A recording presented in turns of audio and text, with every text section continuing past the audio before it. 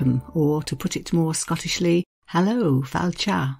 Welcome to City Breaks Edinburgh, episode 14, Art. I'm Marion Jones. Edinburgh then, national capital, of course, lots of art galleries. As ever, there could be a problem with what to include, how best to summarise, etc. And the plan I've come up with for the episode is to work through the main galleries, yes, giving a highlight about what to expect inside them, but focusing particularly on anything very Scottish. And there are quite a few galleries to choose from.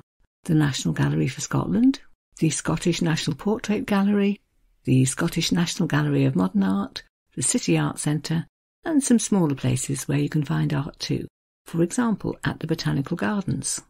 And I'm going to make a little mention of some of the street statues too, and very briefly the Queen's Gallery at Holyrood. So then, best to start with the National Gallery for Scotland, I think.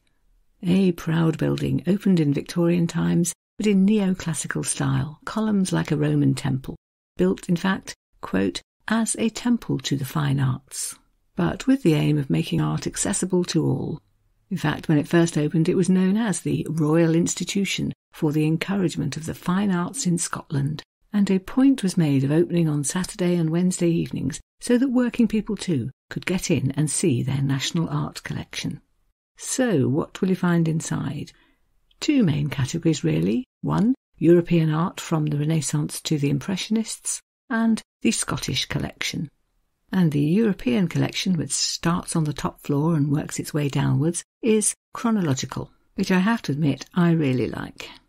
I always find that nice and explanatory. I know where I am. I can see how things developed. And taking then just a few treasures from that collection, yes, in chronological order, perhaps best known amongst the early pieces are the Trinity panels, painted in the mid-15th century by Hugo van der Goes, and striking a chord particularly because on the reverse are portraits of three of Scotland's monarchs, James III, James IV, painted in fact before he became king, I think, and Queen Margaret of Denmark, also Queen of Scotland because she was married to James III. There is a cassone from medieval Italy, so a marriage chest with painted scenes on it, in this case rather gruesomely of the Black Death.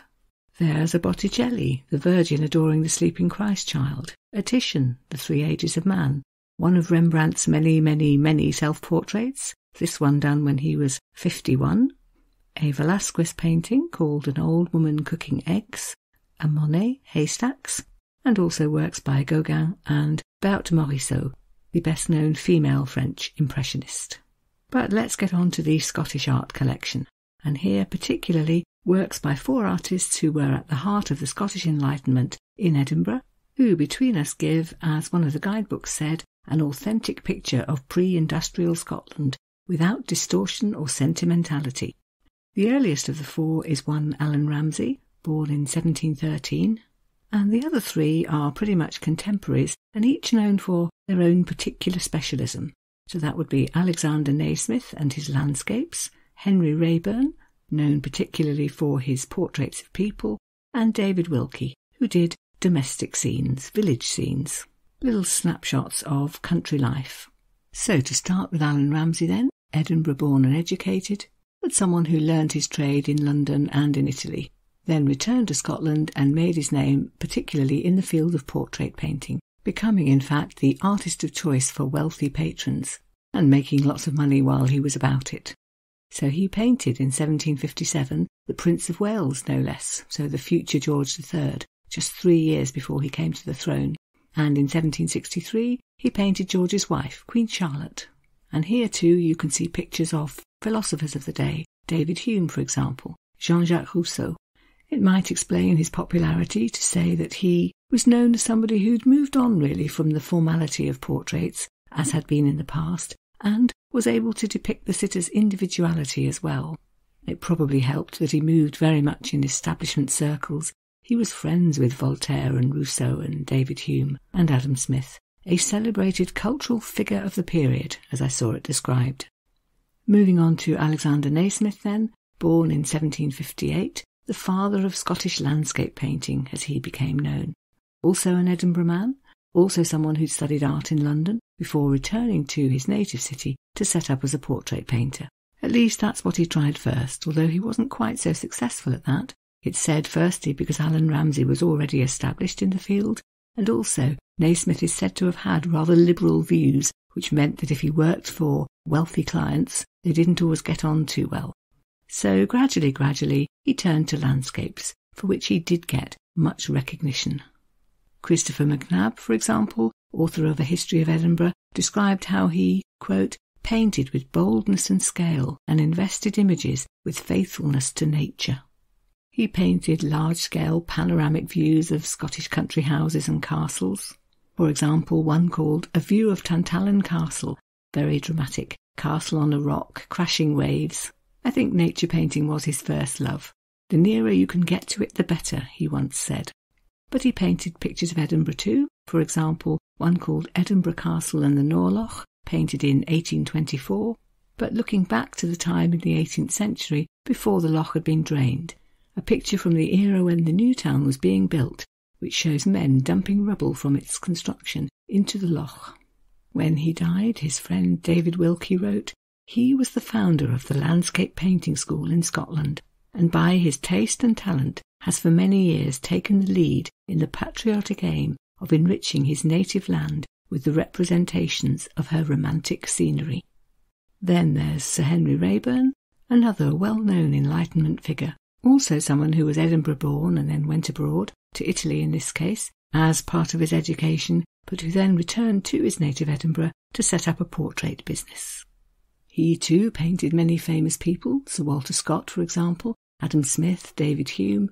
He was elected to the Royal Academy and became such an establishment figure that when George IV visited in 1822, he knighted Mr. Raeburn, who then became Sir Henry Raeburn.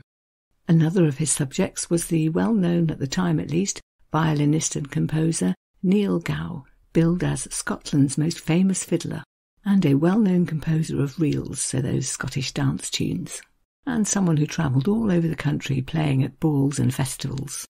A painting which I saw being described as capturing, quote, an enduring icon of Scottish musicianship.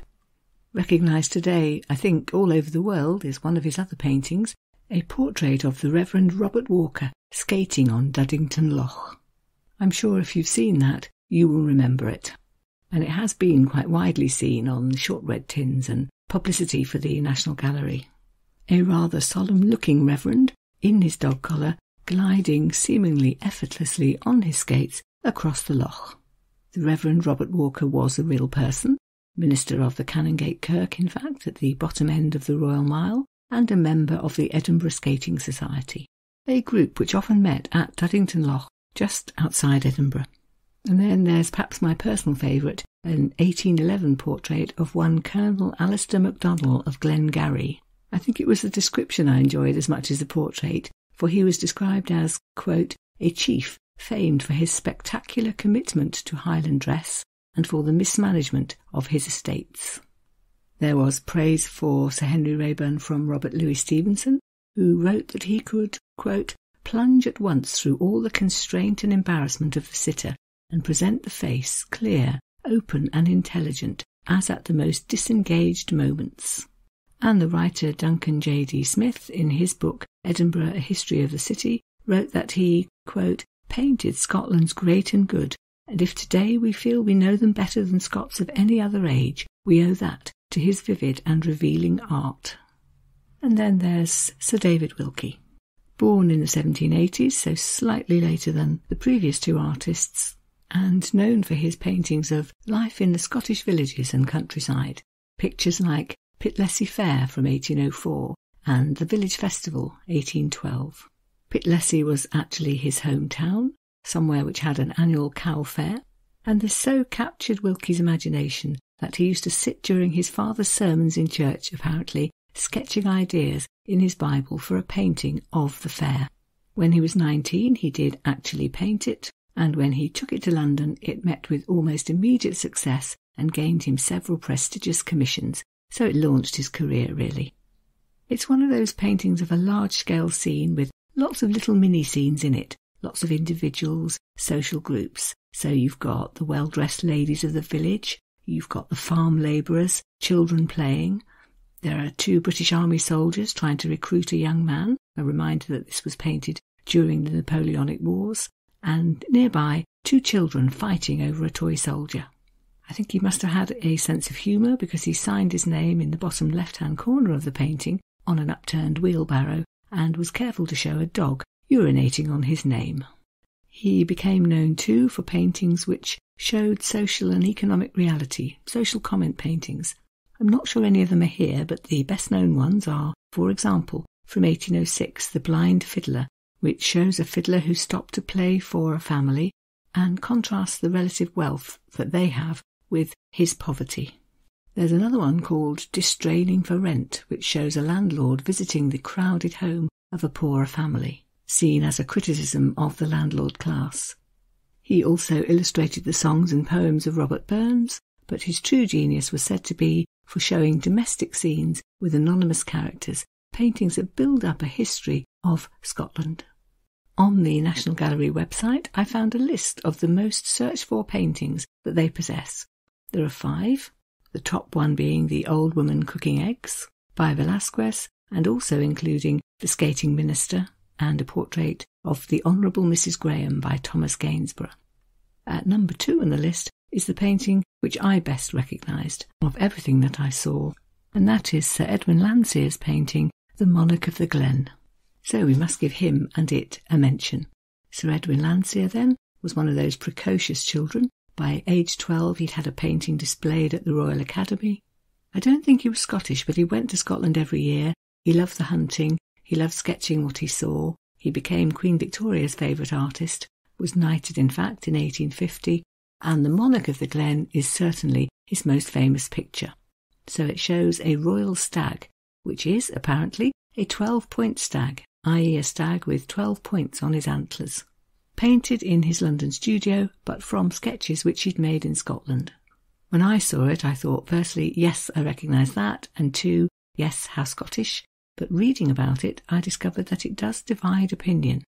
Some people love it because it encapsulates the grandeur and majesty of Scotland's Highlands, showing a close-up of this proud and glorious creature set against beautiful Scottish scenery, something I saw described somewhere as a single emblematic creature viewed in a moment of exhilaration. But for others, it's a problem. They thought it was a curious choice of subject. It was painted, they said, during the Highland clearances, a period when many poor Scottish people were moved out of their homes so that others could make commercial use of them, perhaps for sheep farming or stag hunting, and yet, say the critics, the painting makes no mention of this. So then, what to think?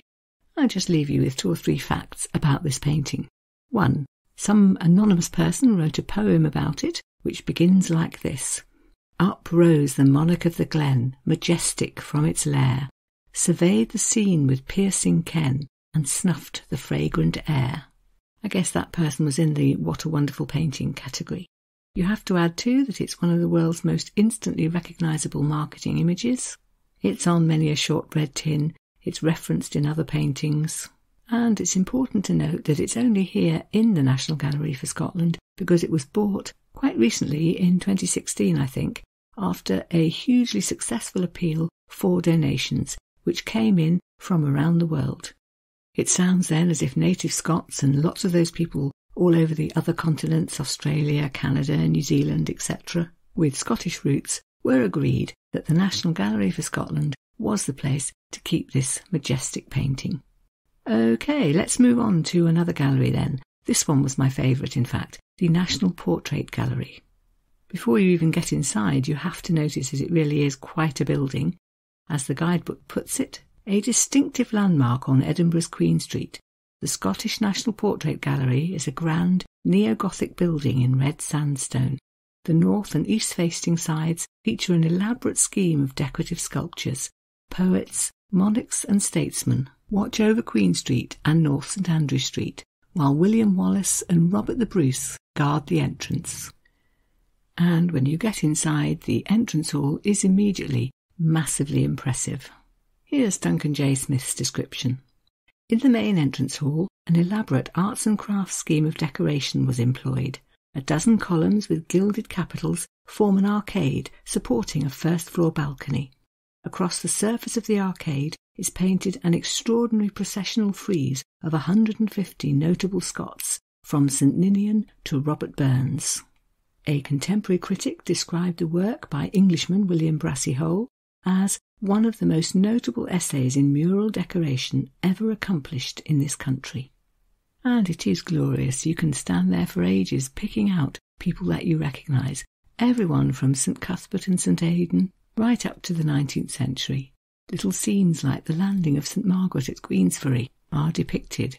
There's John Knox, there's Mary of Guise and Mary Queen of Scots, there's Lord Darnley, David Rizzio, all done like a medieval frieze with those deep jewel colours and some golden highlights.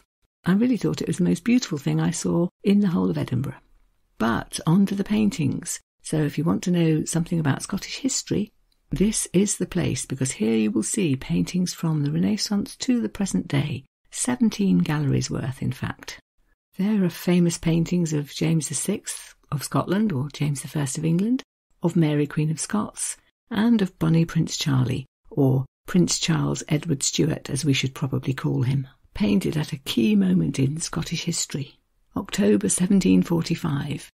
Bonnie Prince Charlie had just defeated the armies of George II, he'd succeeded in capturing the city of Edinburgh, and installed himself in the palace of Holyrood House, taking a breather before the planned march to London in the hope of regaining the whole of the British throne.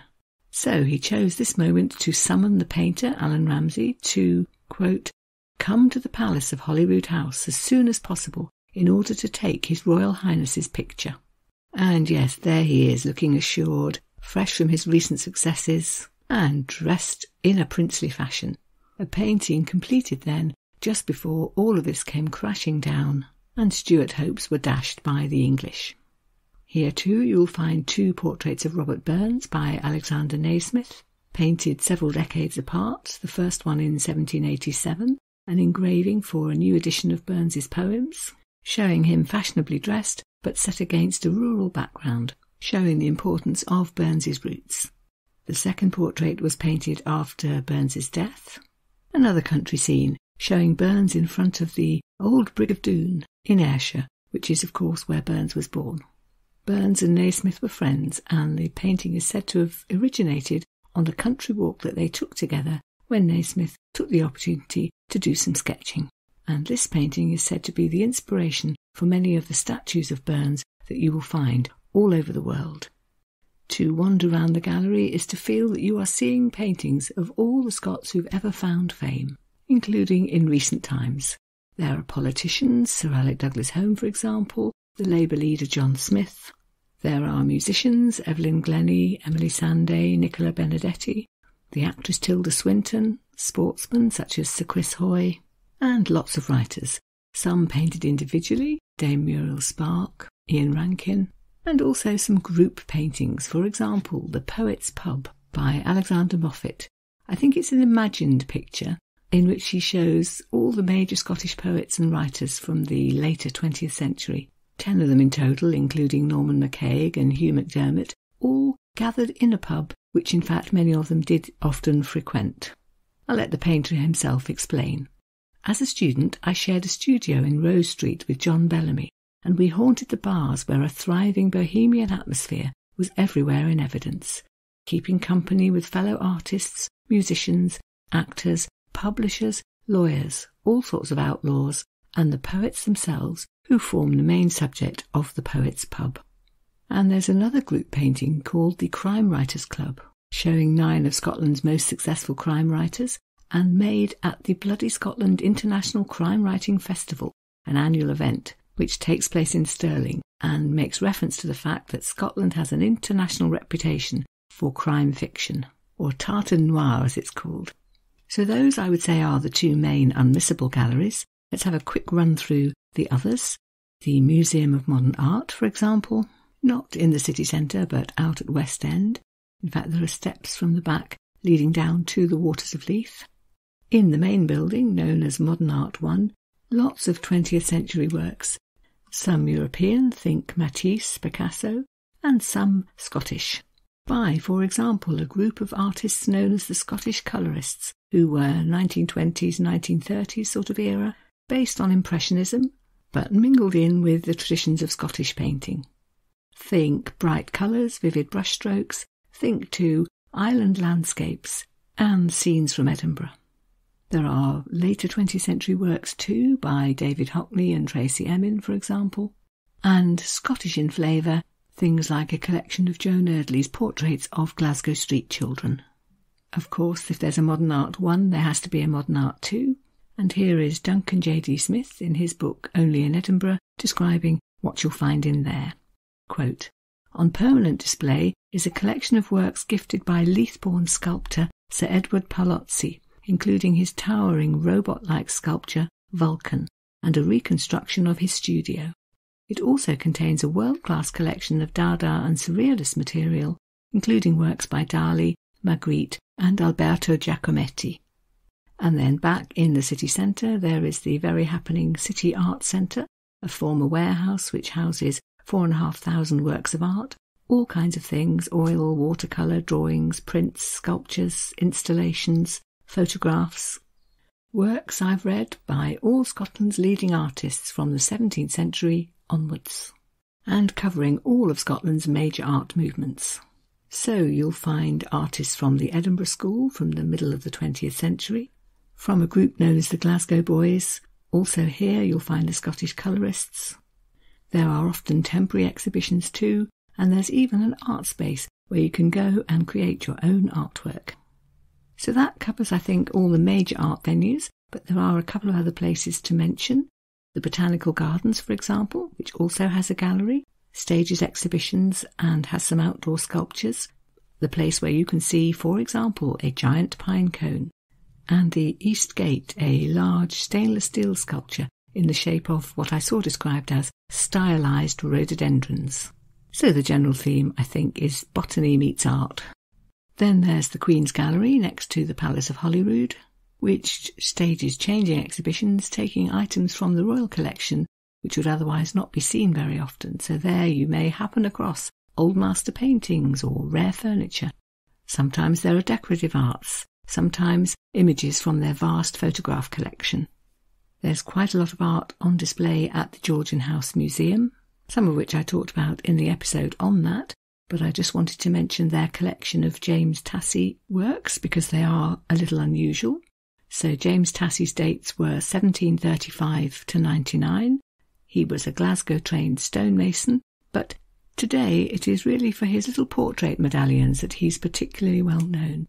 He made them using glass paste. He made over 500 of them, many of them of Edinburgh's Enlightenment figures, who would come along for a sitting of 2.5 hours, get a medallion of themselves, and pay much less than a portrait would have cost. So if you go to the Georgian Museum, do look out for those, because they're an important record of the fashions of the Georgian era. And really, last of all, but certainly not least, we must mention Sir John Steele, dates 1804 to 91, who, after his Edinburgh education and his travels in Rome, became a sculptor. Became, in fact, in 1838, Queen Victoria's sculptor in Scotland, no less, and there are a number of his works dotted about the city. There's the Duke of Wellington outside Register House. There's Sir Walter Scott in the Princess Street Gardens. There's one of Queen Victoria on the roof of the RSA building, and in Charlotte Square, Prince Albert, at the unveiling of which you may remember from an earlier episode, Queen Victoria herself, who had visited the city especially to see it, knighted him. So, all in all, we can conclude, I think, fairly, that Edinburgh is a city which takes its art very seriously indeed. It's certainly a centre where you can see lots of important European art. It's particularly, though, perhaps, the place to see Scottish art. And I hope I've managed to give a flavour of that in the episode. And talking of flavours, that's a nice segue into mentioning the next episode in line, episode 15, which in fact is going to be the penultimate in the Edinburgh series, in which I'm going to concentrate on food. The flavours and delights and specialities of Scottish cuisine. Everything from delicious seafood and venison to the other end of the spectrum, the porridge and the now infamous deep-fried Mars bar. So I hope you'll be able to join me for that. Meanwhile, let me just finish off by thanking you very much for listening and saying goodbye, in Gaelic of course. Here goes. Ta Paliv agus mar sin líomh.